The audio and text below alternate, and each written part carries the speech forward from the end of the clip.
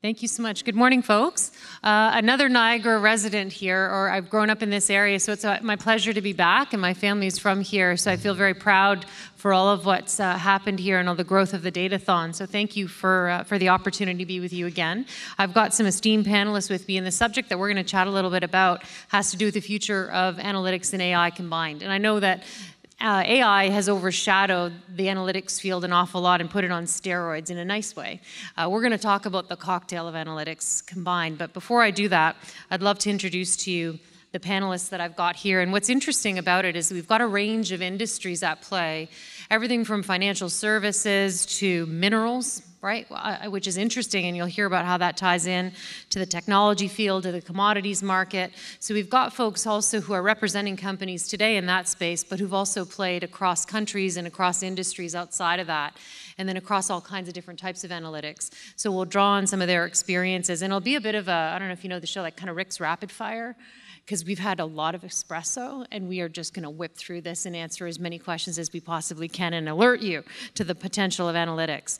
And so I wanted to first introduce Ernest Chen, who's a hedge fund manager at QTS Capital Management, based in actually Niagara-on-the-Lake, so in your backyard here, and obviously in the commodities market. And he's an expert in the application of statistical models and software for trading currencies, futures, and stocks, which is an amazing field to be in, and one that's very AI-ready.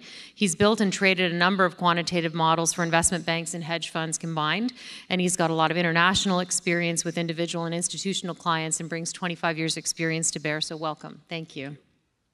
Sarah Sun, who's Chief Data Scientist at Goldspot Discoveries in the mineral exploration field, specializing in AI for mining, and she's a statistician with 12 years' experience in the analytics space, looking at information from a number of different angles, including payments, lending, and more recently, obviously, the geology space, which is cool. Various roles across companies like Microsoft, TD, and Cap One. And passionate about advocating for analysts in pursuit of opportunity, being women in analytics or female entrepreneurs, the application of AI and how it transforms our future. And she's also the coach of a math team Canada at the International Math Olympiad. So welcome. And James Lee, partner in crime here over at CIBC. I'm at BMO. Director of Big Data Services in the financial services space, obviously, and Big Data and AI and ML solution designer and developer, and a skilled cloud service enabler. Experience across B2B, B2C, including telecom, e-commerce, retail, grocery, FS, and addressing obviously a range of business challenges within this space, including digital campaign optimization, customer CRM, and the whole gamut, and also the co-founder of a couple of startups. So welcome. And finally, last but not least, a friend, I think, of the Brock Datathon, and someone, a face that you should all recognize, is Bob Lytle, who's president of Related, a technology firm and a seasoned data and analytics expert with 20-plus years experience across a number of fields, inclusive of financial services, sports, government, across Canada and the U.S., with deep expertise unlocking credit potential through analytics and enabling that with technology, and currently spends a lot of time bringing big and open data and due diligence to financial, insurance, and government markets through Related. So welcome. And my name is Bieda. I head up the Data and Analytics Center of Excellence at BMO, and have spent, probably dating myself here with Bob, but over 25 years experience in the data and analytics space across the globe, across industry, and an awful lot of time mining different information across different firms and Fortune 500 organizations. And so the role today really is to help kind of illuminate where it is that we're at, and more importantly, where we're headed. And we're going to leave some time at the end for questions. And as I mentioned, we're going to talk about the whole cocktail of analytics, not exclusive to just AI, because obviously we're playing in that space. And so I wanted to ask our panel, just out of the gate, when you think about two words which you think will characterize the future of analytics, just two, what is it? Shoot, Bob, can I head to you?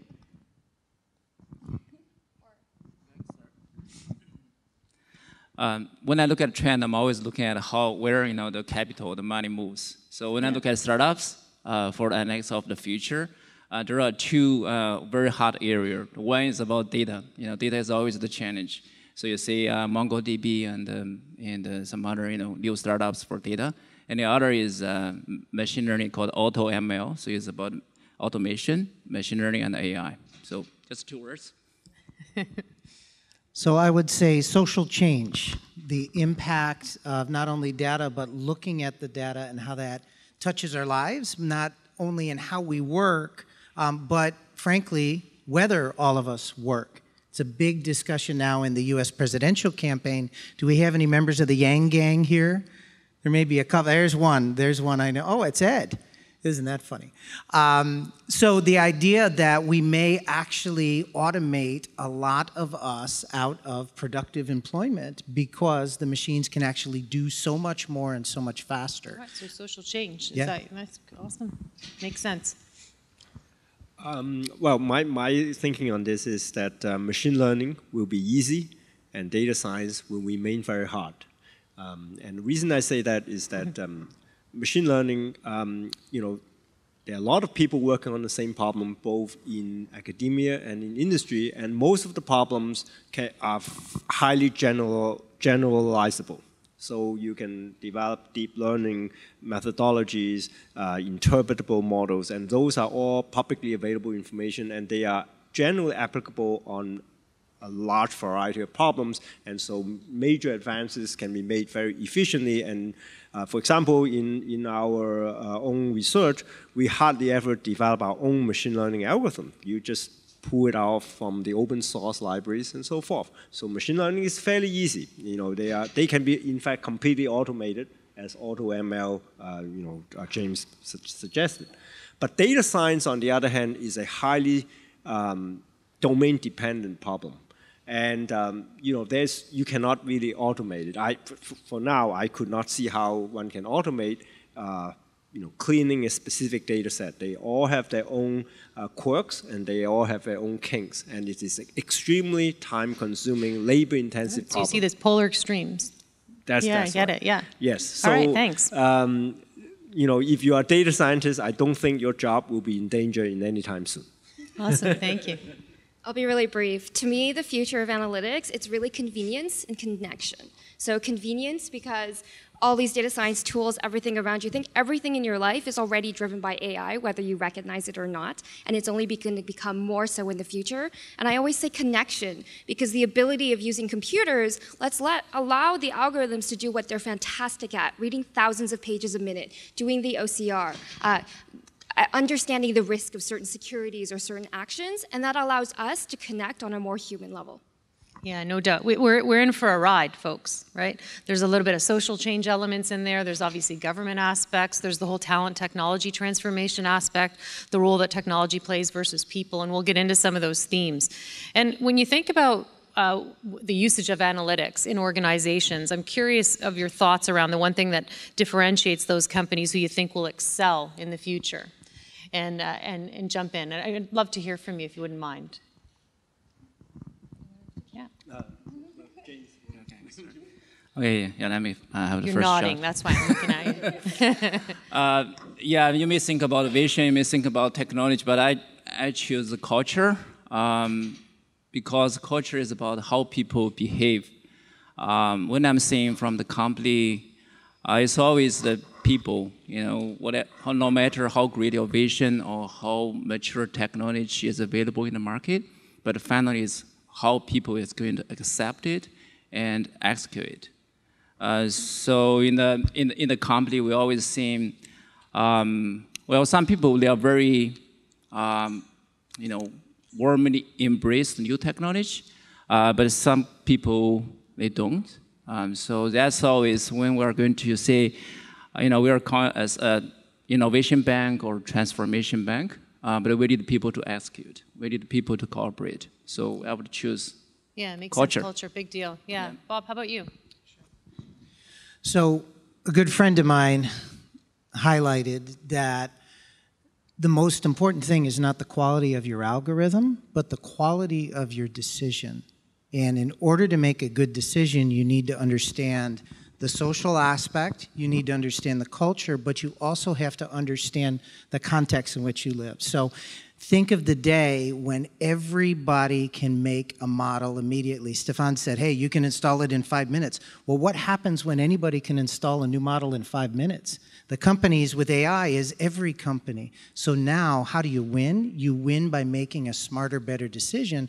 And most times, it doesn't have to do with the technology. It has to do with the thinking and the historical context of the people who are making decisions based on the data. So I look less at the algorithms and more at the smarts of the folks who are actually taking those outputs of algorithms and making something smart happen with it. Well, my perspective is, of course, formed in the investment industry. And there's a specific problem in applying AI in making investment decisions. And the problem is that the humans are actively trying to defeat AI in that industry. Whereas in other industry, let's say you are applying AI to a self-driving car, nobody is actively trying to fool the system of the self-driving car to go into an accident, right? There's no active adversary to a machine learning system. Whereas in the investment industry, there are numerous adversaries to an AI system. Whether the opponent is another AI system. That's classic analytical arrogance, right? It's analysts competing with analysts competing with technology. That is right. Yeah. And so, a typical AI system learns from the past. But unfortunately, in the investment arena, the past is no prologue of future because there are active opponents trying to defeat your strategy. So that remains the biggest problem of it's almost a game theoretic system where you have to out-forecast your opponent, and that's very hard for AI. For me, it's really about realism. Sorry, can't speak today. It's a little early. Realism, and as well as a company's ability to fail with purpose. So much of what we're seeing in my world, the adoption of artificial technology inside the mining industry, is that the expectations of what AI can actually do versus what they think it's going to do, those are leaps and bounds and worlds apart. And so and especially companies that are looking to innovate for the first time and they're really struggling to adopt, if they don't have a true understanding of what it means, what can AI, what can data do for you, and they don't understand that, they come up with massive failures and they're not learning from any of those lessons. Yeah. And I would comment from my own company's perspective, and even in my own department, we run about 1,300 pieces of analytics in any given year of various ranges, just in our own shop. Of that, a fraction of which are AI-based, which I would contend is quite similar to many folks. And so in that vein, I think some of the things which would differentiate one into the future is making a choice as to where you're going to play. Because you could analyze and you could machine learn any number of things, but if you put your energy in the wrong thing, the P&L ain't going to move. The customer's not going to be happy. So I think it has to do with choice and attachment to the strategy. Because it's not R&D for R&D's purposes. It's like getting the P&L to move, making sure that you've got the right cybersecurity parameters in place, making sure the customer is satisfied. So I think it's choice in our perspective. And some of those things I think come to bear. And so it's interesting, right? And I think there's a lot of buzz around AI, the popularization of AI has made analytics kind of go on steroids a little bit. And everyone's like, oh my God, this is the sexiest job on earth. I mean, truth be told, it has always been. I don't know where we've all been, but it has always been the sexiest job on earth. It's just now people are sort of paying attention. And what I find interesting is AI adoption has not been at the rate that we had all expected, or I think the world has expected. I think those of us perhaps in the trenches see that it's perhaps at the rate which we expect, because it's tough, right? It's tough to train a data set. It's tough to set up parameters. So when you look at that, give us your quick reason. If you had one reason as to why it's not been as quick as one had expected it would be, the adoption, what is that? You don't all have to answer, but chime in if you feel comfortable. This is a pet peeve for me. In my mind, it's the media. It's the way we talk about AI. It's the expectations. The number of times someone has sent me another Medium article or another YouTube video on how to build a stock market prediction bot. So it's the difference between what the media thinks and the reality of your own company? 100%. Like in your own company, why hasn't it been as quick? The uptick has been as quick as you'd hoped. So within our own company, we are a startup that specializes in artificial intelligence. So we are built off the idea of technology. So we don't have problems with adoption internally. We have problems with adoption in the industry and with clients that we're trying to convince why AI is the future of their industry, not just everything. And how about perspective? Okay, great, thanks. James, how about you? For the AI adoption, I once worked for consulting and now I'm working for the bank. Based on my observation, it's always about people. I mean, talent. Yeah. Even to be honest, even some project, even not started yet, we can expect it's going to fail. Or finally, the project is going to be just like Project Zombie. That means for AI project, it's very new, right? We did find the right people to be there, and we did find the right people to execute it. Actually, Laurie, I think you can answer the question, because I read an article from MIT Sloan Management. You mentioned about talent. Yeah. So maybe a bit. Yeah, my perspective on this, I think what I called it a talent technology transformation. I think there's this idea of, or the expectation in the world of the rate at which technology is going to take over that which we currently do, like the work that we currently do. And there's this expectation it's going to rise and rise and rise and rise at a certain rate. But in order for it to do that, in order for the processes to be automated, and in order for it to take over all that which the people are doing, it needs people. Yeah. And there's not enough people, because there's a global analytics talent drought. So it's actually kind of hilarious, because you have insufficient number of people, and you have technology that's perhaps able, but they're going like this. So we're in this really unusual space where it's sort of a supply-demand issue, really, when you think about it in its most basic form, where the world wants more of something you cannot give it, and the people who are poised to train our models and set up all the parameters are, perhaps the people in this room and the people up here, and there's just not enough of them. And that, as well as we're perhaps not ready to unleash all of the potential without the proper guardrails. So I think we're in this very interesting space. I don't see that the future looks like that indefinitely, but I just think we're in a little bit of a lock stop, right? And so hence, I think the AI adoption has been a bit slow. My view, when I kind of model it out in my own brain, I think we're a bit stuck as a industry, an analytics industry at the moment. My 2 cents. It's actually good news for you, everyone.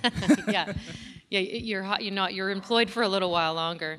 And the one question I'd wonder about, and perhaps those in the room too, is where have you applied, and it doesn't necessarily have to be AI, I know we're leaning that way, but where have you seen analytics applied for the greatest gain? And not without revealing all your P&L factors, but where have you seen it applied? So something we're involved in here of late is taking location data and public information and using it to do simple things like predict where people live based on where their devices are, and more interesting esoteric things like predict the risk of an individual who may be on the wrong side of the law and how they connected with other people using nothing but public data. So what's interesting about that isn't the freak out of, oh my God, Big Brother's watching, but how do you actually make enough assessments and decisions that would allow you to do just as good as a police detective might do? Because that's really what you're battling against. Artificial intelligence has as its archetype the human brain, right? Not something bigger than the human brain, but we're not even close to where a decently smart police person, police officer, or hockey coach could be. Why don't hockey coaches sit with their pads and do their numbers and so on like the stockbrokers might do? Because their gut tells them how to win the game a lot better than the algorithms do. Yeah, so smart. Eventually, you'll get good enough, or maybe you'll be almost as good as the best hockey coach, right? But we're a long way from there, much less kind of in this kind of scary No doubt. And Ernest, in your space, obviously it's changing and dynamic, but where have you seen the if you had to play in a place, and if you played in that place into the future, would it also pay out? Well, I think that actually many people have come to realize in the industry that risk management is where the sweet spot is. Yeah, I find the same thing. Yes. As I said, if you are trying, historically, everybody was thinking of, how do I find arbitrage opportunities? How do I find alpha in an investment portfolio? That turns out to be very hard using machine learning. But on the other hand, risk management is something that, it is not a zero-sum game, because everybody investment strategy is different, but the way that you apply machine learning to eliminate risk is not in competition with other people. Nobody can steal your risk management away from you. So that but it enriches your own P&L. Exactly. Yeah, and basis points matter greatly. I get that totally. I find the same thing, by the way. Great. It's the amount of credit you outlay at what price point, but it's a game of increments, which is fun. I mean, it's intellectually stimulating, but you start making those adjustments, good Lord, like the sky opens up. I mean, you can't explain it to your parents. My father thinks I work in a branch. But it's very interesting to do, right, when you're doing those calcs. Awesome. Thank you for that. And then I wondered just if you had to highlight, and not that it's a technology parade and we're not trying to promote any one technology, but we often get asked this question. And if you, from a technology stack perspective, whether it's hardware or software that you've used or tested or looked at, or if there's one thing you couldn't do without, right? One thing, what would it be? One type of technology, anything, just name it. It could even be your own. Bob. But well, you know, people ask me that all the time, and I'm curious what your thoughts are. Yeah, when we look at the future of AI, right? It's you know, if you look at key components, if you look at AI workflow, you know, we need data, and we need some AI tooling or algorithm to run it, and finally for P&L, we need production, we need automation to support business, to make the money. So look, actually, this is a platform. I mean, including software and hardware. But if I choose one, I would choose data-related. Mm-hmm. This is where we can start. Maybe you don't have some super AI tooling. You can still use some very basic to build some predictive modeling. But without data, you can do nothing. So I would choose a component as data. You get you. Smart answer. How about you, sir? Oh, go ahead, Bob. No, you got the mic. Go ahead. Here. For me, it's so I have two answers. One of them is something that I can document with. Documentation is, I actually think it's a really, really big deal, and we as an industry don't do enough. It doesn't. I actually don't care. I do not care whatever gets the job done that my data scientist is most comfortable with. Within the company, it's GitHub. Right? And then from a hardware perspective, I literally, whatever computer my data scientist feels most comfortable working on, that's the computer that they're going to get. I actually think if you're comfortable working with that, everything else, everything's going to change. R, SAS, Python, everything is changing so quickly. So something that you can comfortable, and then something that you can document with. Great, thanks. Bob, you wanted to weigh in? I wrestled with this one a bunch when you sent me the question, Lori. And here, what I would say, as an employer of a lot of people from Brock, the thing that's most important to us is also what we learn the least of here, which is the Linux operating system. And it has nothing to do specifically with analytics or AI, but the ability to operationalize data, gather it, process it at scale, stand up a new AWS, or now we're using IBM Cloud server, and to be able to jump onto that machine effectively requires the use of the command line. And it's interesting to me, even today, how few people come out with really strong Linux skills. That is what I have to teach almost everybody who comes and joins our company. Thanks. And a lot of it's kind of getting back to basics, right? It's making sure that we've got the right foundations. I'm going to switch gears a little bit and journey us as we think about kind of future of AI and a lot of what we're talking about around privacy, the guardrails, the inherent biases in the data, some of the things that freak the public out when they think about popping stuff into a machine and letting it have its way with us. And so when we talk about that and we talk about the subject of this kind of great debate, how are you managing for this and kind of risk-proofing for the future? I'm curious, Ernest, about your point of view on that one. Well, most of the data that you know, the investment industry used so far have been public data, and so they are anonymized, and there's not much of a privacy issue. But I know that you know, as people are seeking more and more exotic offer and exotic data, some of these data may now contain, may not be personally identifiable, but certainly on a corporate company level. You know, for example, satellite images of certain oil tankers, certain parking lots of the department stores and so forth. They become more and more specific, and that's where the issue of privacy become more important. So. There is recently a white paper being published by a firm called WeWe in Toronto that actually addressed this problem, namely that it is actually, you know, that the investment industry should adopt the same sort of privacy standard as the medical research industry in trying to not use any specific information to generate offer, that they should have a committee to actually screen for the suitability of certain data set that reveals Sure. personal information. Yeah, non-PII. And obviously, James, you're dealing with non-PII data on an ongoing basis and the protection of it. And it could well be that, or it could well be just general biases in data and offering credit granting and that sort of thing. And I know you have experience in that from a TU perspective too. Do you want to weigh in on that one, James, and how you're kind of tackling that thorny problem? Yeah, very interesting. I once worked as a data scientist. I don't understand why technology always spend much longer time to deal with the use case. We always think, hey, data is there. We already built a model, and it will be easy for you to implement for technology team. But now, I'm working technology team. I don't understand why. We're at a bank, right? We have all your personal information, PII data, and it's about money. So we have zero tolerance about data leakage. So that means for all the AI project and some other new application, the first thing we will think about is security. So we need to think about the whole process. We have to define the good identity access management to security guarantee the right people to access your data and to access the insight. So this is always the first thing is security when we implement the IT system.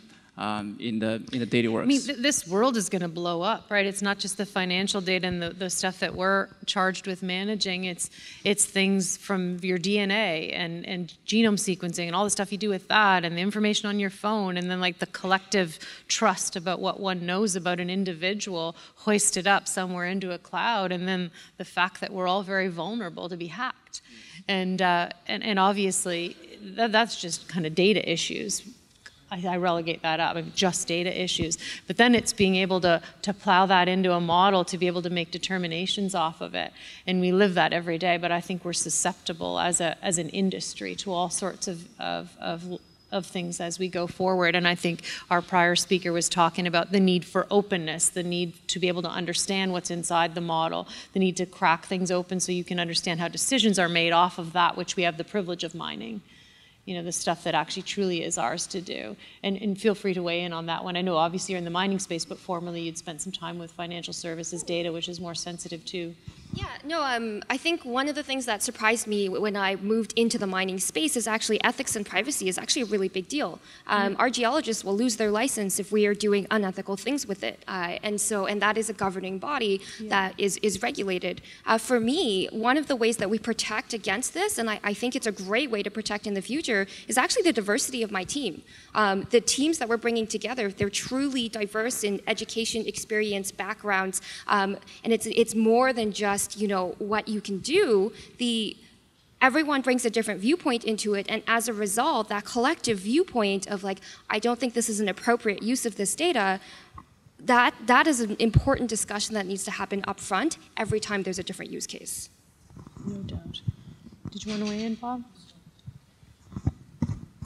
Challenge you to think about two dichotomies, and many of us are data scientists or algorithmic people here. Privacy by design means that you start with as little as possible and as protective as possible in order to accomplish your goal. Good modeling says, give me every data column, right? So if you think about what we want to do from a discipline perspective, we would want to have as little data as possible. Ask any one of your modelers, how much data do you want? Say, give me every column, right? The second dichotomy is Facebook was accused a year ago of misusing private data, and oh, this is terrible, everybody got upset. How many users did Facebook lose? None. Practically none. Nobody bought into the shutdown Facebook. Why? Because we want somehow to give our data, even if we rail against the privacy issues. So until the consumers actually don't want to share their information, it's very difficult as a data processor to say, well, I guess I won't touch that consumer information. The rules get in the way, if you will, or the rules guide us because GDPR or PIPEDA or the new one in California is going to define what happens in Canada, I believe. If you want to research it, CCPA declares the right of an individual consumer to say, forget me, get rid of my stuff, don't process my stuff. And any company who touches consumer data will have to comply with that. And I think it comes in 2 years in Canada. Yeah, no, I think we're in for a ride on that one. And we've got 10 minutes left, so ready yourself for some questions. We'll open it up in a few moments. The final subject I wanted to touch on is one that Ernest raised and one that's near and dear to my heart too, is around kind of the role of the machine and the role of the talent, so kind of talent versus technology. And there's this belief set, of course, that the future of analytics and the future of many industries, frankly, will be kind of taken over by the machine. Everything's going to be put into a machine, and it's going to be AI'd, and our jobs go away. And then there's just sort of this reality when you stretch across and you look at the type of analysis from BI all the way through to predictive and prescriptive analytics, all the way through the gamut. Who's going to do what? Are the analysts going to be relegated in a good way to doing higher order analytics, and is the AI work going to be able to consume kind of the lower end, like the traditional BI? So what happens? It's kind of like analytical optimization, meaning where does the analytics go? What does the machine take over, and what is taken over by the people, and what does that look like? And so I'm curious about your perspective on that one, because you touched on it a little bit, and I think about that an awful lot too, just managing thousands of pieces of output. And I'm trying to think, okay, how am I going to, I feel like a nurse in a triage center a lot of times, making sure everything gets done. And what am I going to push to a machine versus a person? Well, I think that the analysts should actually welcome this development of having AI as a tool to help them, because AI cannot create features out of thin air. The input to an AI algorithm requires domain expertise. And so where does this domain expertise come from? It's coming from the analysts.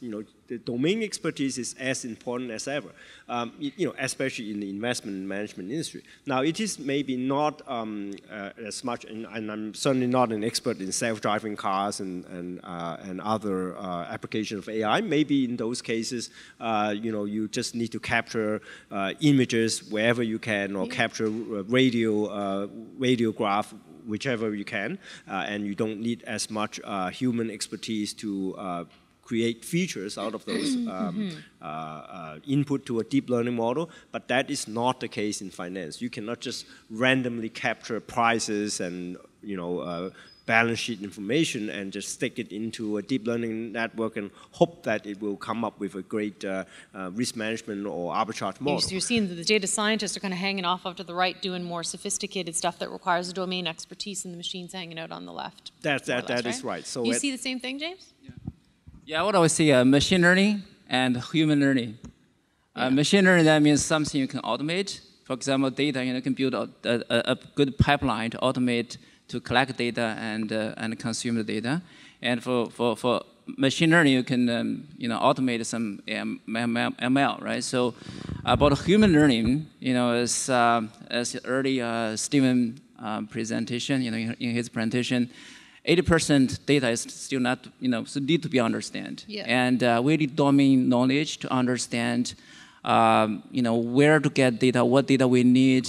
And especially we have to deal with business, right? Because business is the stakeholder. When they invest in the project, we deliver. We need to deliver the value to them. So we need to understand their business requests. So domain knowledge, human learning, in the future, actually will take more significant role than machine learning. Yeah, fine.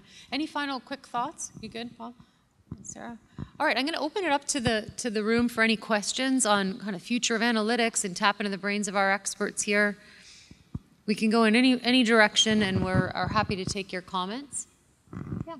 Okay. Thank you.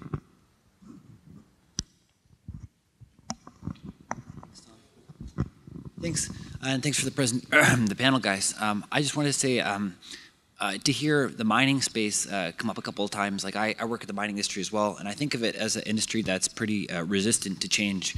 Maybe that's not the right word, but my question is, like what kind of arguments can you guys make that are persuasive? How do you leverage, we spoke about profit and loss, do you leverage like the insight, the benefit that your service will provide, or like? Yeah, I think I think you're a little bit more generous with the mining industry than I am, because they are very resistant to change. And I am thrilled coming to these kind of events, because what I see here is the future, the next generation that are open to and honest about what technology is and how it is. Well, we're talking to clients who are scared about what we do. And I still get this comment very often, which is, I do not want my firm to work with you because you're going to take my job.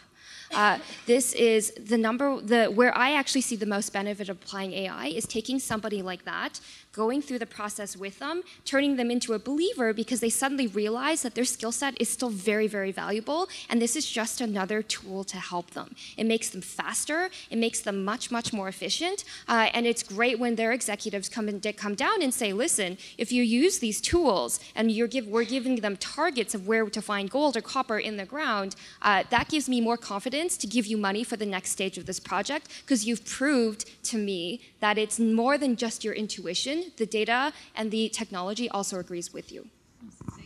Thanks.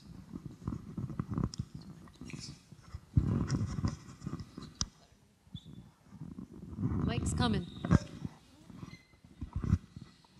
You guys touched on data analytics and the privacy involved and whether the customers or whoever they want to give out their data and everything. And I believe Mr. Chen said that if you're a data scientist, your future is looking good in the career aspect.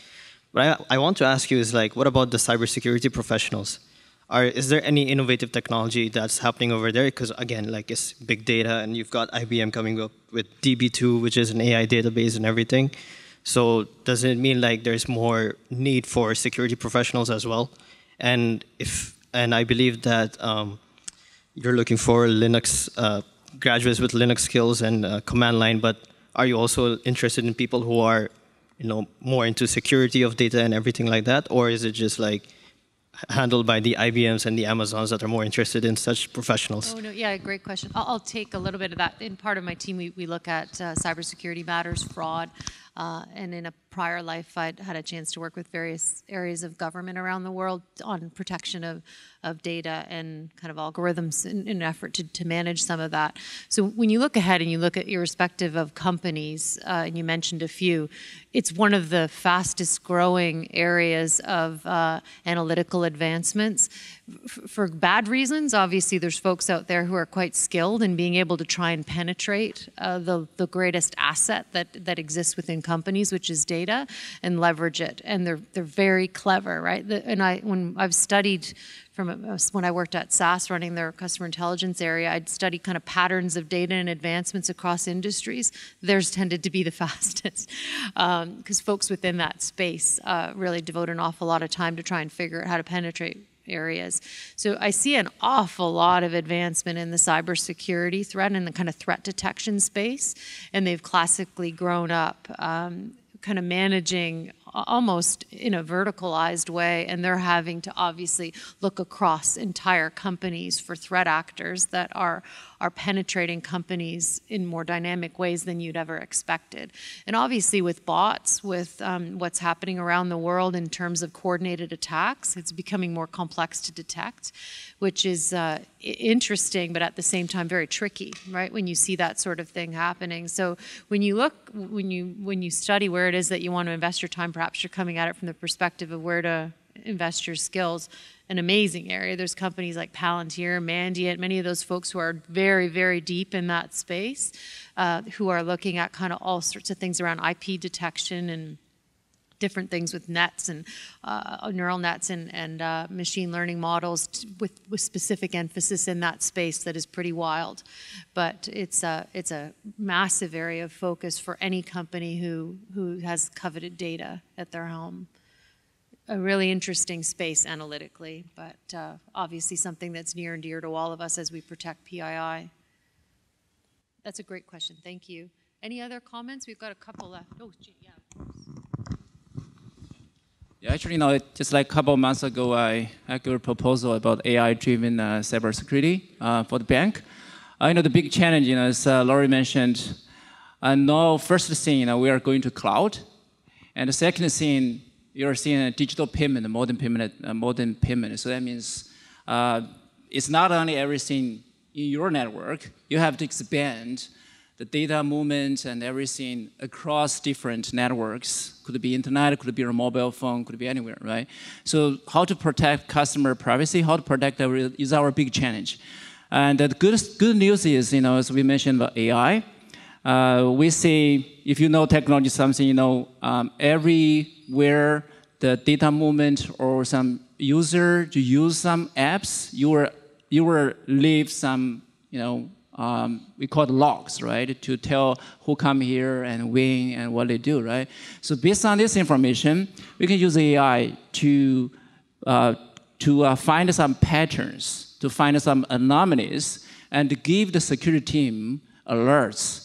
So that means before any damage caused, we can find these bad guys, and we can find them out and stop them.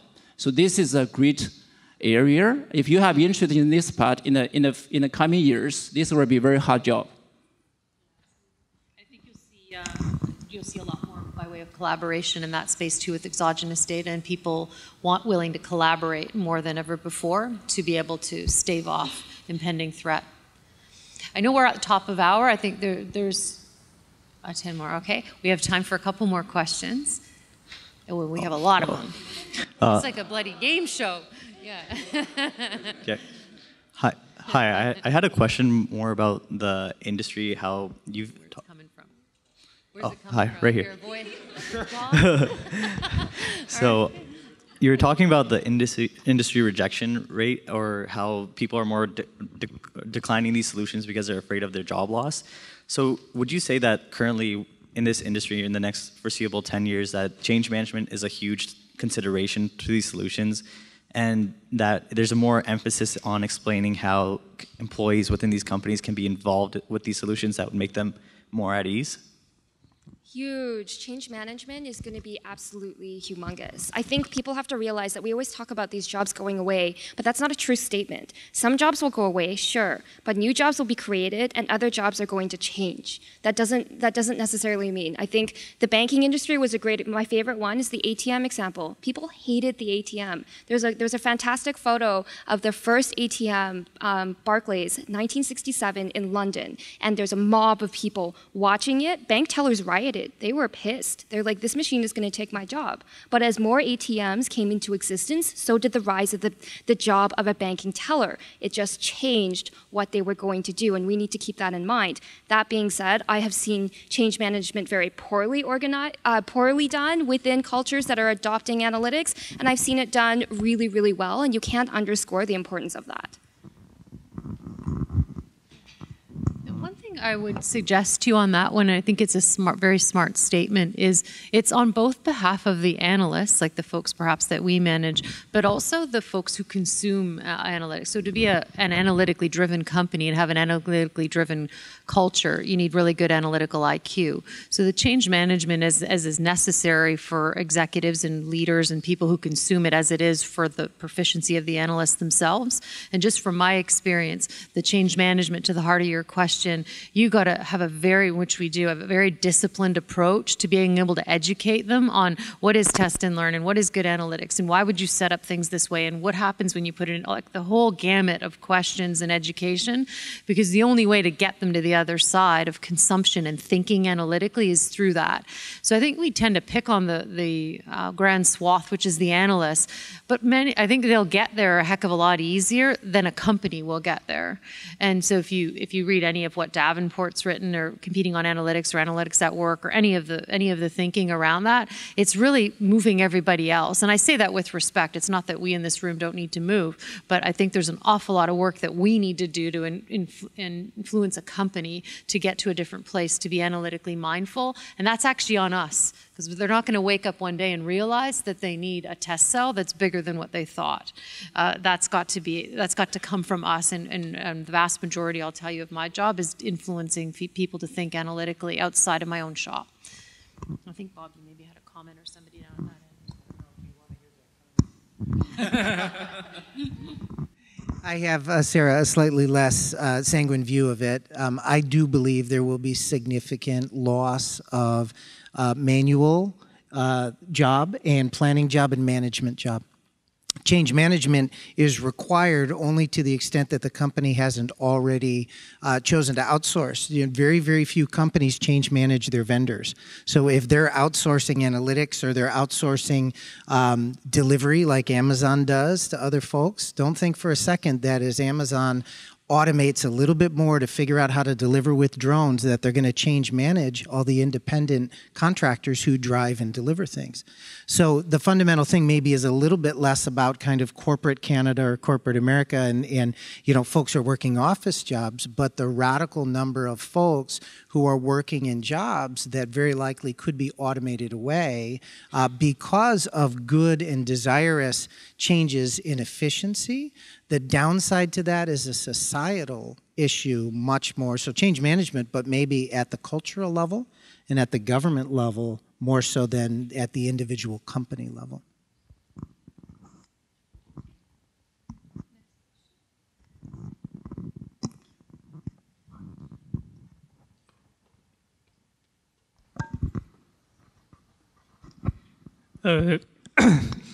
Thank you so much. So I have a little question regarding hedge fund and security market. So do you think it is more important to have a financial intuition, or do you think it is more important to rely on data? I mean, data analytics or your financial intuition? Well, the easy answer is that you need both, right?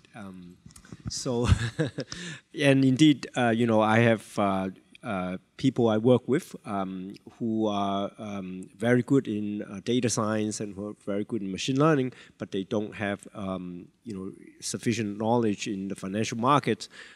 You know, we have to provide that knowledge to them, otherwise the project would not be successful. On the other hand, there are people who are, you know, perhaps been in the financial industry for a long time, but they are not familiar with the nuances of cleaning data, of setting up machine learning models, and, you know, they need to be brought up to speed in those aspects, those technical aspects as well. So the simple answer is that you really, you know, the future of the investment professional need to be both domain expert as well as data science and AI expert.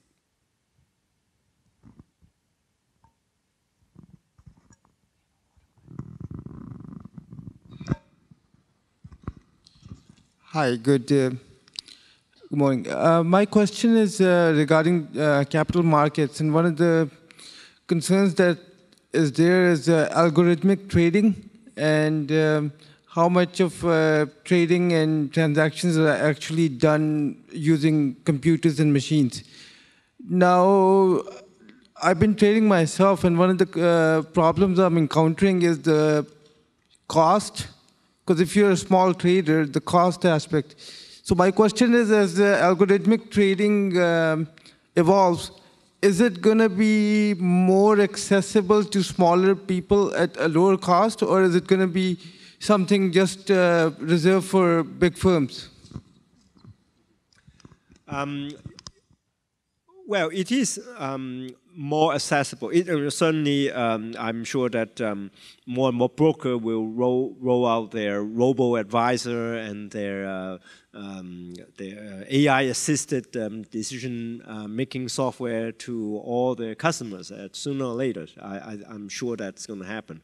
But as I said, there is a different aspects of using AI for investment decision-making.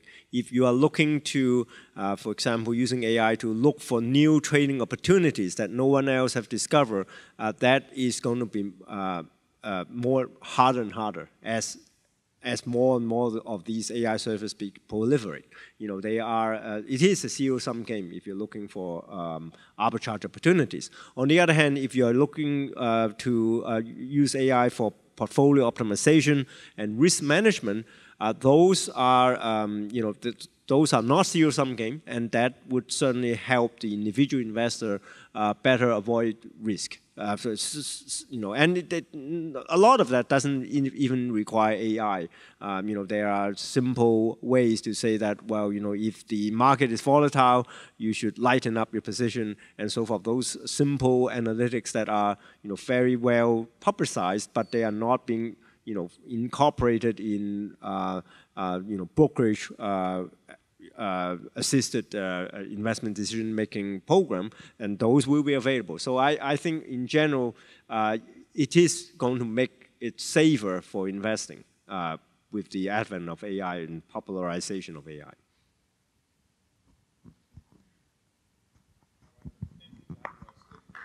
Thank you.